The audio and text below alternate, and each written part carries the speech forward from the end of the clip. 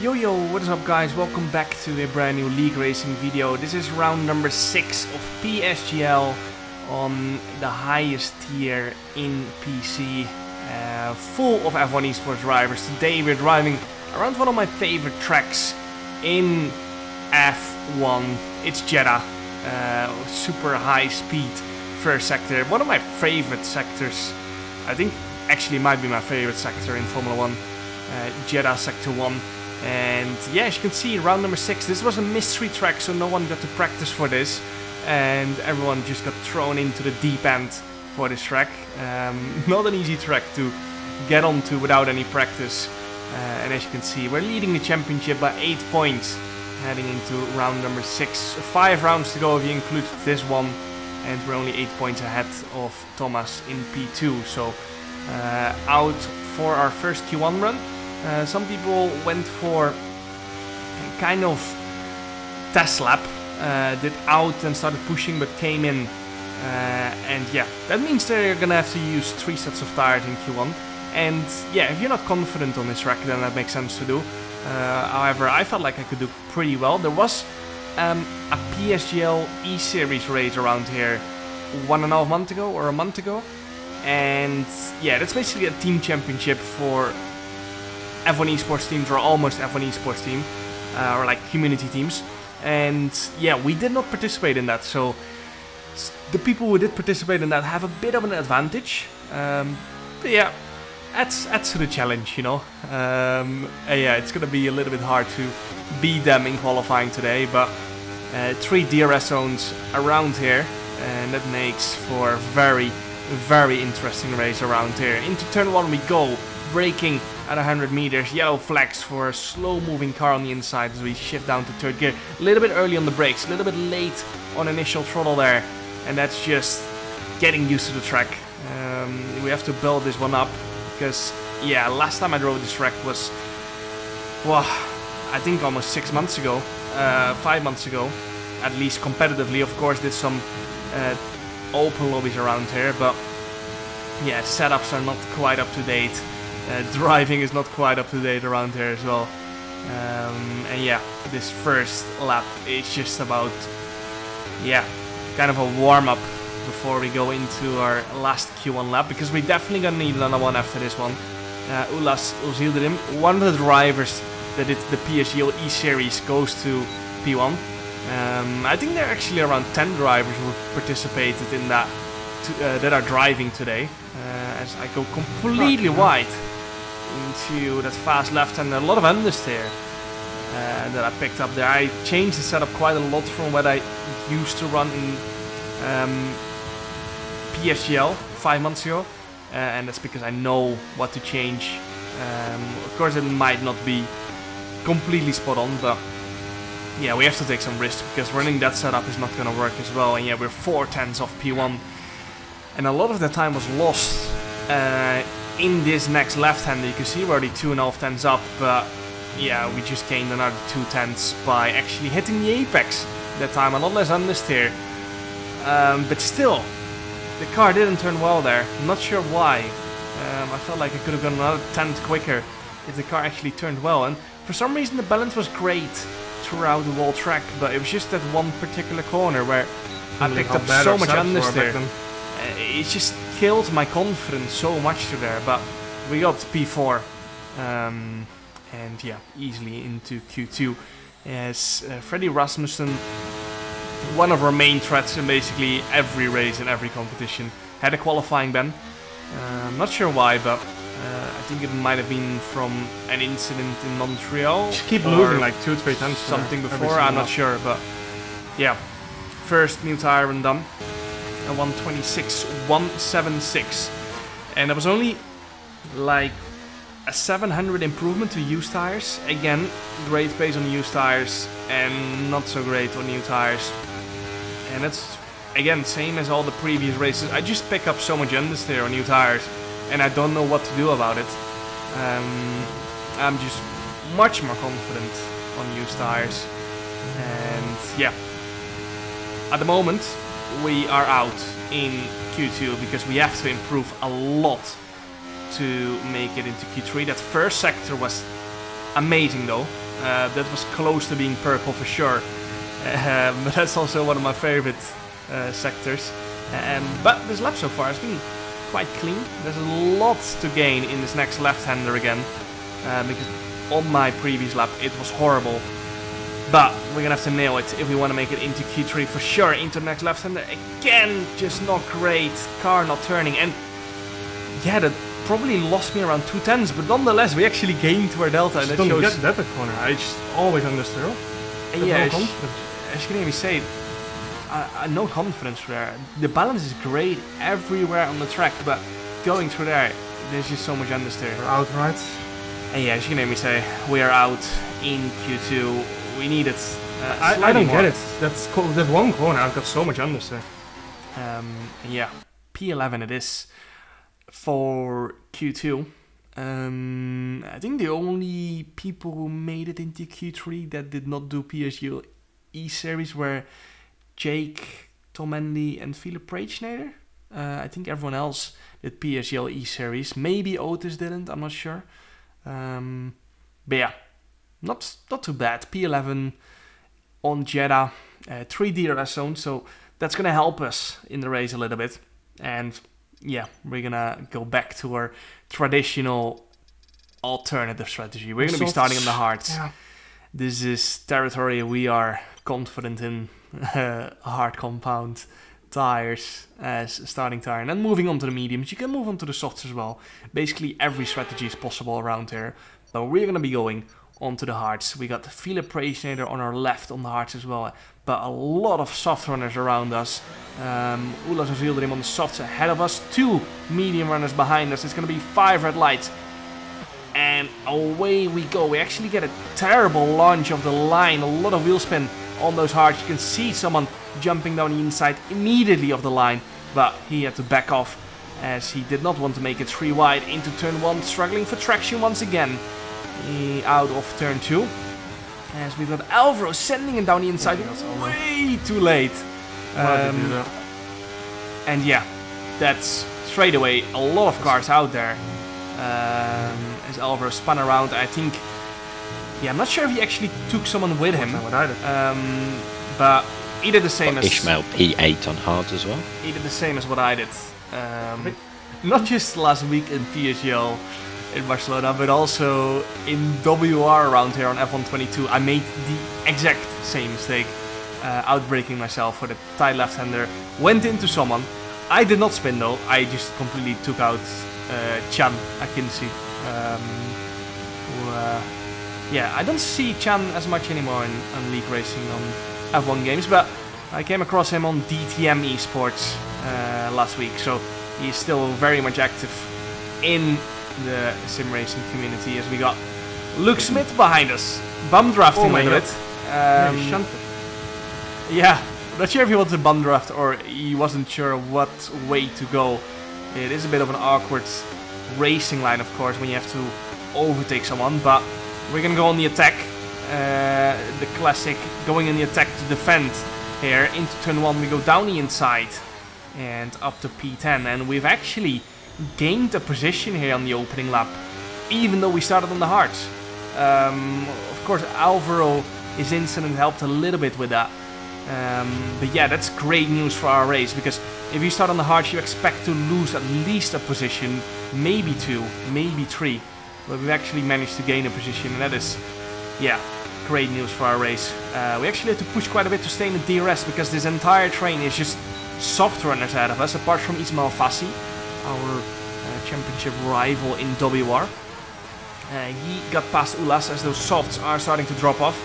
I expect a lot of those guys to the soft mediums, which yeah, should be the fastest strategy, but something being the fastest strategy on paper does not mean it's going to be the fastest strategy practically. So Ulas is going to dive into the box, and he is going very early. Yeah, that's 1 lap earlier than last time in PSGL. Okay. He is very early going into the box for a new set of mediums. It is possible to make it to the end, but it is a long stint, and yeah, he is going to have very bad tires towards the end, and we're going to be doing the exact opposite. We're going long. Very long into this race, overcut, or not an overcut, but we're going long, let everyone undercut us, and then have fresh tires towards the end. And if there's a late safety car, that's going to help us a lot, as there's some squibbling going up front between Otis, Thomas, and Thomas Gal. They are going side by side, and you can see Thomas going really wide there actually, as he's trying to keep track position from Thomas Gal. All those soft runners starting to struggle with the tires, of course, as Thomas hits the wall quite hard actually on that exit. I'm not sure if he actually has wing just damage. About inside the RS. As you can hear my engineer say, Otis just about staying in the DRS. He actually made a massive mistake in the S section in sector 1, and that's what caused him to drop back. But you can see Thomas really struggling here with pace. And it looks like he actually might have some front wing damage, so we're gonna have a little look down the inside. Staying away though, because if he has front wing damage, he has to box, and I don't want to be in the inside when someone has to box, because that's just gonna cause confusion, and yeah, could cause an incident. Even though it would not be my fault, we have to keep that in mind, of course. So yeah, we did not go for a move there into the final corner up to P6. It's not an actual P6 though, because all those people are going for the undercut, and they will be ahead of us if we would box as well. So Tom Manley on? Not softs. more people boxing. Tom Manley though, only soft runner still out on track on those softs, and he's going to be struggling relative to our hard tires. Yeah, we're going to be catching up slowly. Lap 11. We're going to try and get past him here now. I expected him to box, but he did not.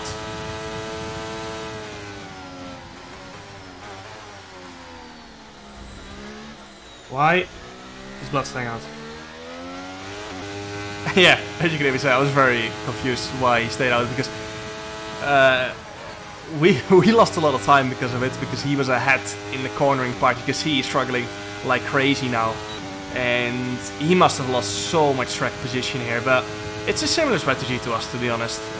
He's still with us, and that means, yeah, he actually made a huge mistake there, and I could have gone to the inside there, but as I said a few laps ago, that would have caused an incident, probably, which I did not want. We're gonna go on the attack on Ismail Fassi. Not really on the attack though, we're just swapping positions here.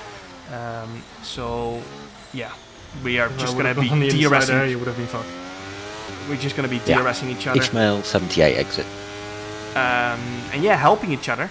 We are championship rivals in WR, of course, but not here in PSGL.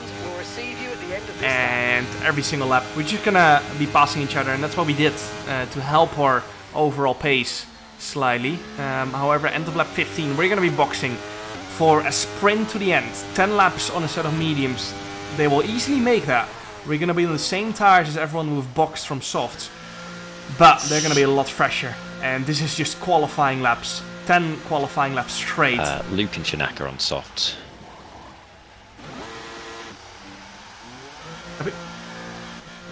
Thomas Gal, 5 lap older tyres. 6 actually. Yeah, both me and Ismail are gonna have a big job at our hands here to try and get back up to the podium positions. You can see how far we've come out behind everyone. All the lead cars are already well in the S section, actually heading into the final corner of Sector 1 now. And yeah, we're nowhere close. Thomas Gal actually right ahead of us. He must have damage, because you can see how much he's losing. Nonetheless, he's also on all tires. So yeah, you can see his front left wing end plate gone. And yeah, he decided to pull out of the fight, not to hold us up, because his race is done. He's just hoping for a safety car at this point. And yeah, I think he actually might stay out, just as I said, hope for a safety car. And now we are 2 seconds behind Philip Preciator. We're gonna let Ismail go, and again just start swapping to catch up to the rest of the grid. We can start fighting each other later, but at the moment we're on the same strategy, and we have to catch up if we want to get a good result. Next straight, once again, we are getting past Ismail. And yeah, not sure if you wanted to get past again on the next straight, because with a lot of straight line speed, so I used a bit of my battery But yeah, as you can see, I was looking behind to check if he was using as well. But yeah, he wanted to get past again, and that's why we stopped using once I noticed. But yeah, used our ERS a little bit inefficient there. But yeah, that happens. We did not defend there, did not want to battle Ismail into turn 1. And now, lap 18, we're gonna get past Ulas on those very, very old mediums. He did not manage to keep track position, and yeah, just dropped like a stone through the field. I think he got an incident with his teammate Alfie as well, which made him lose like another 3 seconds. So yeah, that was his race done and dusted. And yeah, that's good news for us though, because that's a free position for us. Thomas had his wing changed. Thomas 33%, no DRS. Cost him a lot of lap time, of course. 5 seconds to change your wing, and we're gonna go down the inside into the final corner.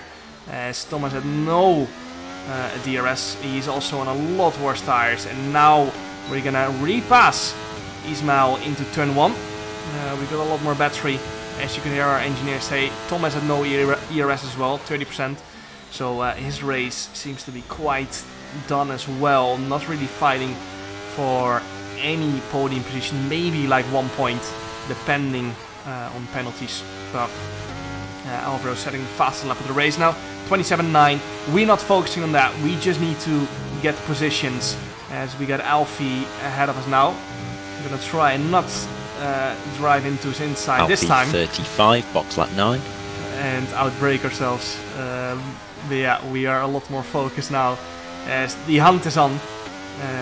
We got DRS on the next straight. Alfie should be just about getting DRS as well, but we've got a lot of battery and a lot fresher tires, so we're gonna turn on the overtake button here, get in the slipstream and turn on the DRS, and this is gonna be an easy peasy pass into the next left-hander. I haven't really had any issues in the race with this left-hander, and yeah, it doesn't make sense why, because the car is a lot heavier on all the tires, but we get back to that part, being on used tires, the car just turns better for me for some reason. I don't know, there's not really any logic behind it. It could be placebo, but I just feel a lot more comfortable on used tires on this game, and that left-hander is living proof of it. And now up to P8, right behind Philip Reitschneider. And at the end of this lap, we still have 5 laps to go. A lot of people ahead of us are going to be struggling on tires. Shanaka, Clay and Luke Smith are not one of them though. They boxed 1 lap before us, went to the softs. So actually they might be struggling on the last lap, but at the moment they still got very good pace. And it's not going to be easy passing them. Tom Manley, of course, also on relatively fresh mediums. They're going to be 14, 45%. They're going to be relatively hard to pass. And then the leaders box relatively early to us, so they're going to be easier to pass. Shanaka defending really well from us. We go around the outside, he leaves us the space, and we're going to turn on the overtake button again, opening the DRS into turn 1, tucking in the slipstream of Tom Manley. We're going to send it down the inside, purple last sector for us, and into turn 1 here we go up to P5, 5 laps to go. We need to pick them off one by one now. We've got time, a little bit low on ERS, but we recharge quite fast rounds anyway in the DRS, especially being behind cars on all the tires. Now, as I said, Luke will be the last car that's going to be relatively hard to overtake, and we managed to get them moved on into the fast left-hander. One of my favorite points to overtake this race, and ideally we get past these guys straight away and top maybe 3 full box lap 10. Pull off into the distance, and yeah. 5 lap tire delta, as you can hear me or hear my engineer say, as Otis is trying to find his way through. It actually went 3 wide for a second there, as I desperately tried to stay out of an incident. 24 exit, Otis 40 exit. And yeah, now we go on the attack into turn 1. It's going to be 3 wide though, and yeah, just no way past unfortunately, and we wasted a bit of ERS there, but yeah, just need to get past ASAP really, because we're on so much fresher tires that we can perhaps break DRS if all goes to plan. So next lap, once again, we're going to go on the attack on Istvan Pukki and Otis Lawrence. You can see the pace advantage we have on the straight. We're going to go around the outside into the final corner. You can see the pace advantage we have relatively to Jake into the final corner with the help of DRS. And Jake's going to be a sitting duck on the next straight. We're going to activate the ERS, activate the DRS, and into turn 1 you can see how much overspeed we're going to have. We're going to go into the lead. Jake is a sitting duck in the middle. We've got Istvan on our inside, and we go around the outside into turn 2. It turns into the inside, and up to the lead we go, but 3 laps remaining, and we're really low on battery, so it's crucial that we're going to be as fast as possible through every single corner, extend our gap, and then force everyone behind us to use some ERS, because Istvan is on 75% ERS, as you can hear in a second. Right, how am I gonna recharge 75%? What is Istvan? 75. Yeah, as you can hear there, into the final lap of the race, Istvan has 75% ERS, we have 35% ERS, and we're gonna need some magic on this final lap. We are 40% down on battery. The only advantage we have is the tires, and you can see Istvan gaining into turn 1, and very smart from him, he's staying behind for those last DRS zones, because he knows that that is his only chance of winning, because we are gonna be right on him if he would pass us. We're gonna be right on his gearbox through the entire lap, and it's gonna be an easy DRS pass if he would overtake us. And you can see I'm pushing as hard as I can through every single corner. Backend wants to step out, is very lively, as our tires are starting to drop away as well, of course, but you can see the gap we're pulling through the corners. 42% ERS, and we're gonna be saving it all for that last sector, because Istvan will be staying behind us until that last sector, and that's when the ERS floodgates open, and it's gonna be a direct race from one DRS zone to the other. So Ismail Fassi, P3, he is the next threat. Ishmael 30, Istvan 70 using. Behind Istvan, because he is on fresh tires. He's going to be right on the gearbox of Istvan and also getting DRS. However, he is slightly lower on ERS though. As you can hear my engineer say, Istvan is still the main threat in this race. He's going to open the DRS. We're going to defend with all we have into the final corner. You can see the overspeed he has into the final corner. We're going to be braking slightly early for the DRS detection though. As we go to the final corner, we're going to be getting a little bit low on ERS. However, we broke early and we're going to get DRS up to the line. It's going to be a drag race up to the line, and we just managed to get him by 5/1000ths of a second. We snatched away the win from Istvan, and what a race it was. From P11 on the grid all the way up to P1, winning by 5/1000ths. Ismail only 83/1000ths behind as well. Crazy race, getting 16 points in the championship, especially after last week. It feels like a little bit of redemption after the penalty. So yeah, I just really want to win this one of my favorite tracks, and yeah, what a last lap, what a last sector. 5/1000ths of a second, might actually be the closest win margin in PSGL history. 5/1000ths, absolutely crazy margin. But yeah, we managed to pull it off. 16 points, crucially, in the championship. We extended. I'm not sure where Thomas ended up. I think he might have ended up in P9 after all penalties. Otis got a 10-second penalty for an incident with Luke Smith. So yeah, I think Thomas got 2 points there. So we extend our championship lead by 14 points probably.